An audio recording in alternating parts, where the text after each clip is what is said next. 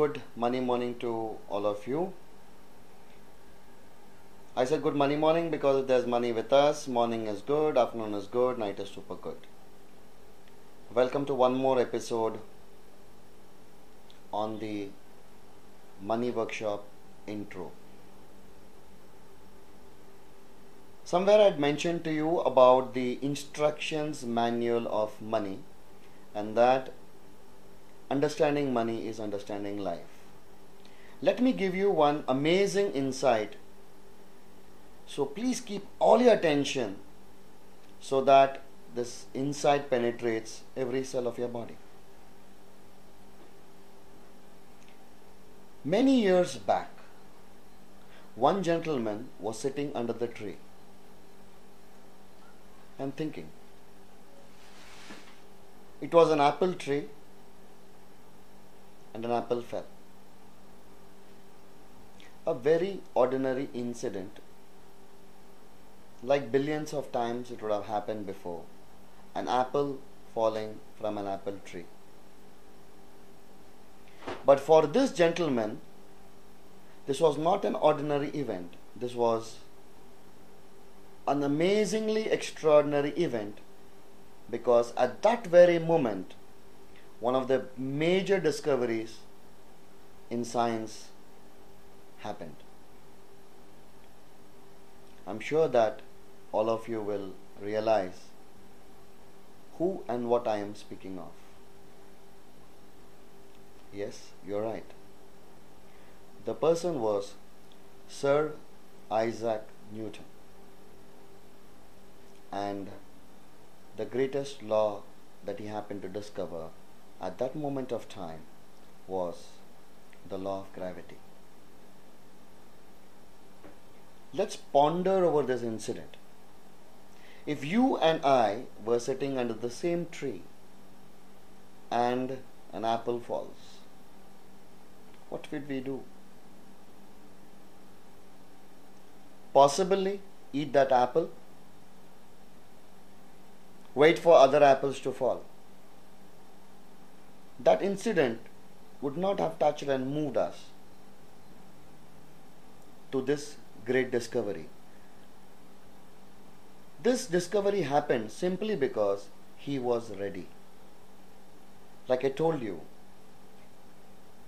when we are ready, the greatest discoveries happen. Similarly, there's a very amazing proverb in India. When the disciple is ready, the master appears.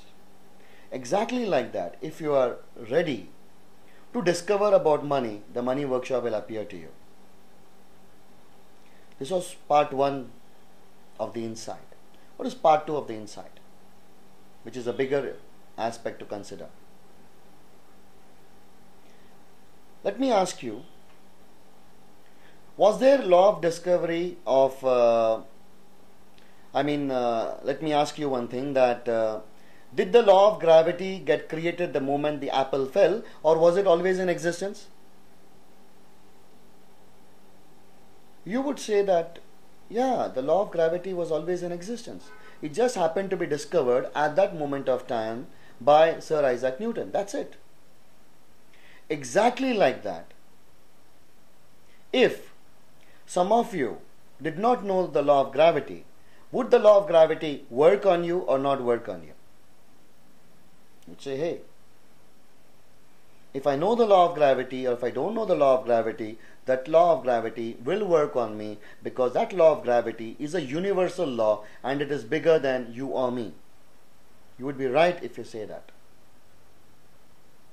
Exactly like that is the law of money, the principles of money, the universal principles of money. The instructions manual of money says that if you know the instructions of money, or if you don't know the instructions of money, still the rules of money will be applicable to you. Exactly like the law of gravity. Now you'll be wondering, oh my God, that's a huge discovery.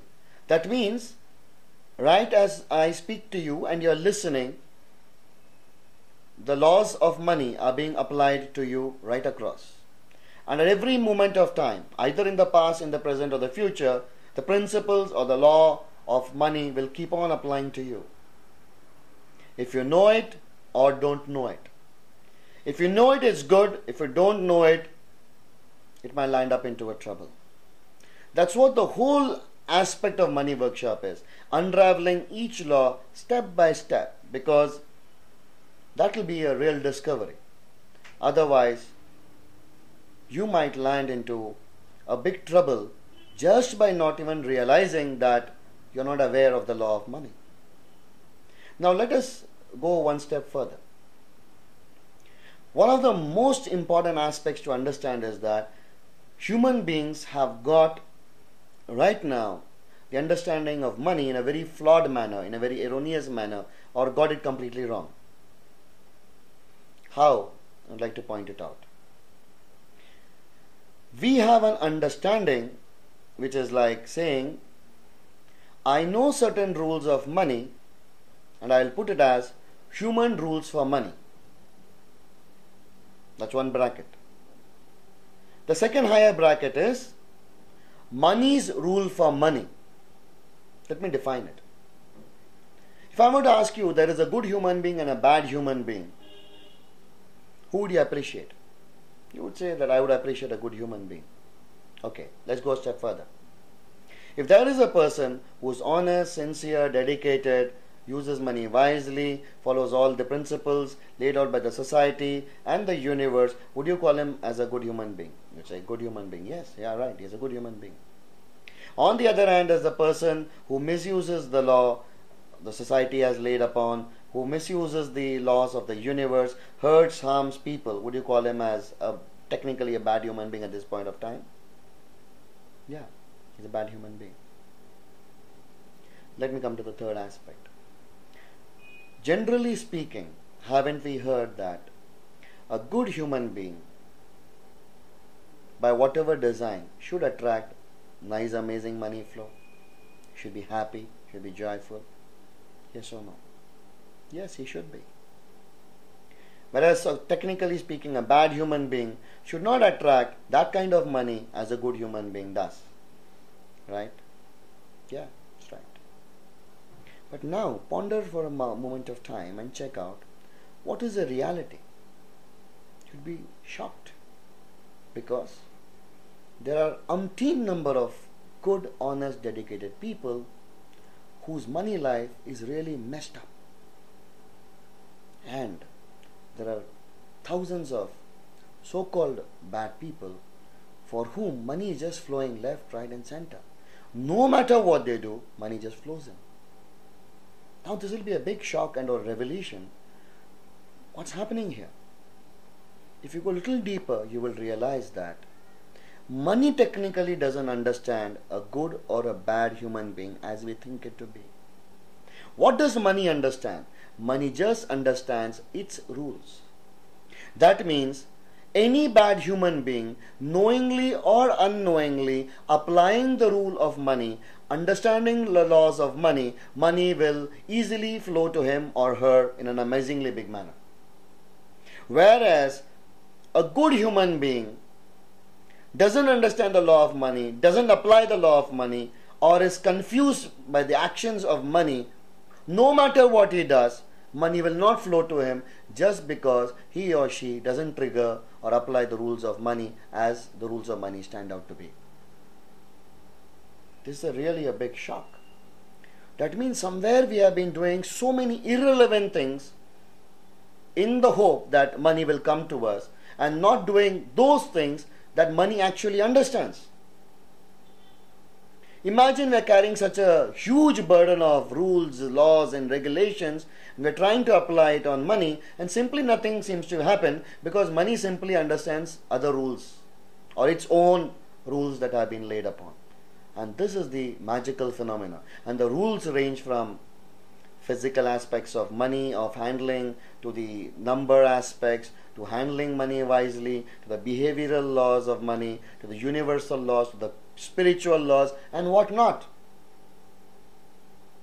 That is why I ask and implore all of you to understand the rules and discover it for yourself experientially. There is simply no substitute for experience, because if there is a book, for example, I have authored a book called as I Love Money. and you happen to read it, I'm sure that you should read it. It's a great book. It'll take you to the next level, and it's now available in 12 international languages, published by Jayco. You can Google for I Love Money or Suresh Padmanabhan and or the Money Workshop, and the first top 5-6 pages are Money Workshop pages. 10 minutes हो गया. Sorry. वही मैं सोच रहा था. ठीक है, इसमें एडिटिंग लगेगा. तो वही मैं सोचा कि आपने बताया नहीं तो आई वाज कंप्लीटली वो सुन रहा बोल गया. ठीक है, तो I will wrap it up. अच्छा, बीच में टेक्निकली करेंगे. आपका ये बुक का एक part we can join somewhere. हाँ, बुक का कहीं ले सकते हैं. तो लेट मी से बुक के पहले book was irrelevant. So all of us need to सो दरवाजा छोड़ दो ऐसे. मन मत करो, छोड़ दो.